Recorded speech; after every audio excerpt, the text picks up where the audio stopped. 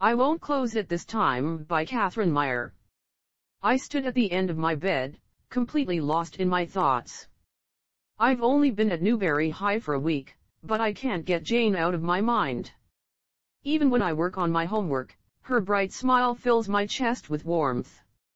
My body flopped onto the bed, and I rolled over to face the ceiling. Today she asked me to go to Chili's with her and her friends, but I declined her offer.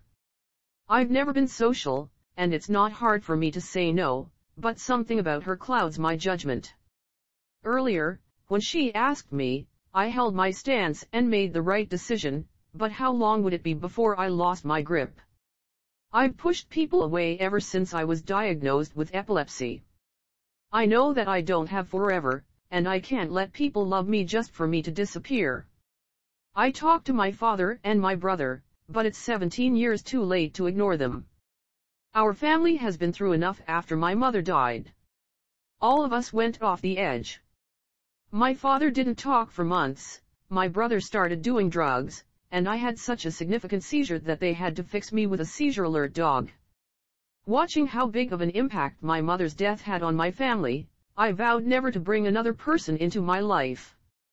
Every time I see Jane, I want to bring her in, but all I have to do is picture my death, and the answers come to me. I lifted my body off the bed and dragged myself over to my desk. I pulled my laptop open and stared into the bright light of the screen filled with math problems and formulas. I loved math because I could solve problems, but there was no formula to solve my emotions. With each number that I scribbled onto the page, a piece of Jane disappeared from my brain. I put so much energy into my work that there wasn't any room for other thoughts. The only sound that could break my attention was my father calling me down for dinner. I blinked a few times to bring myself back into reality before responding that I'd be right down. My body turned as I stretched to face my dog, Goof.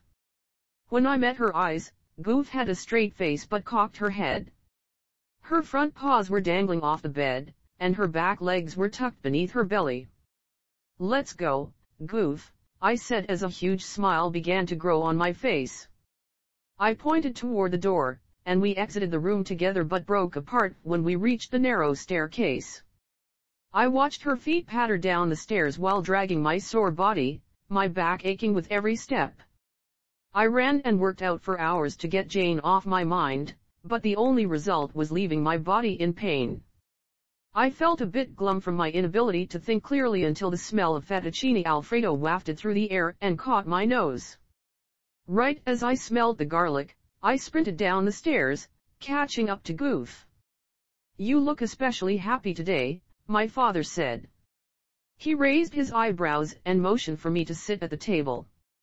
My father was a fantastic chef, and I almost started drooling before my father told me I could dig in. "Dad made your favorite dish because you looked pathetic when you came home," my brother said with a smirk. My father shook his head in disbelief. I wasn't shocked that my brother said that, so I snapped back by saying, I was just embarrassed that I was related to one of the druggies that were smoking in the parking lot during English class. The attention quickly turned away from me and onto my brother. It looked as though my father was going to say something, but he stopped short and pretended we weren't there. My father doesn't get mad, I don't think he has it in him. My brother and I looked at each other and sucked our lips in because we knew he was disappointed. We have both changed a lot since my mother died, but one thing will never change, we will always fight. I'll always be the smarter and stronger one, and he will always be the more attractive and friendlier one. My brother isn't going to die anytime soon, so we don't have to worry about him. I know that both my father and my brother worry about me, so I try to pretend normal, and so do they. They both know I won't live as long as them, and I loathe the day I have to break their hearts. We ate in silence until the doorbell rang. I shot out of my chair to leave the awkward silence. Goof followed me to the door matching my pace. When my hand reached the door handle, shivers ran up my spine. It hadn't occurred to me that leaving the awkward silence would mean I would have to talk to someone. I took a deep breath and clenched my fist around the handle before turning it. From the slightly opened door, I could see Jane standing there. I wanted to slam the door, so I wouldn't have to face her, but I forced myself to be cordial and let the door swing open. I took everything inside me to hold back my smile. I forced a look of disappointment onto my face so that she wouldn't feel welcome. Her face shifted from hopeful to sorrow. "I know you said you were busy, but I was wondering if you changed your mind and would want to come to dinner with me," she asked as a look of regret seemed to come over her. "I'm sorry," I said, but she cut me off before I could finish my sentence. "No, I shouldn't have come." She looked sad, and a part of me hurt, but it would be more painful to let her in. "Good night, Frankie." All I could muster up was a nod before I closed the door. When I walked back toward the dining room, my father and brother looked down. I know they were listening, and they were disappointed.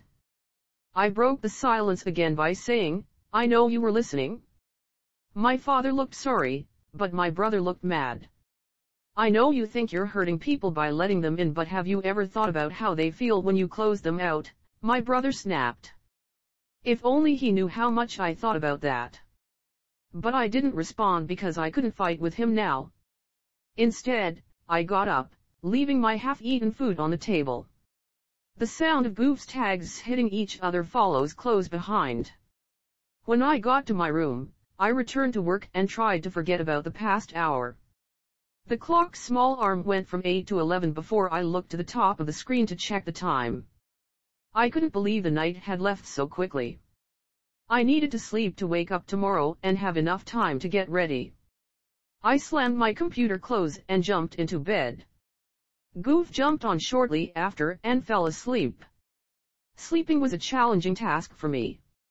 I lay there thinking about what my brother said and everything that could go wrong if I took his advice. Before I fell asleep, I concluded that I would make the most of whatever life I had left and enjoy the presence of other people. When I woke up, I felt great. Today I won't be glum, and I won't ignore everyone, starting with Jane. Jane opened my door, and I won't close it this time.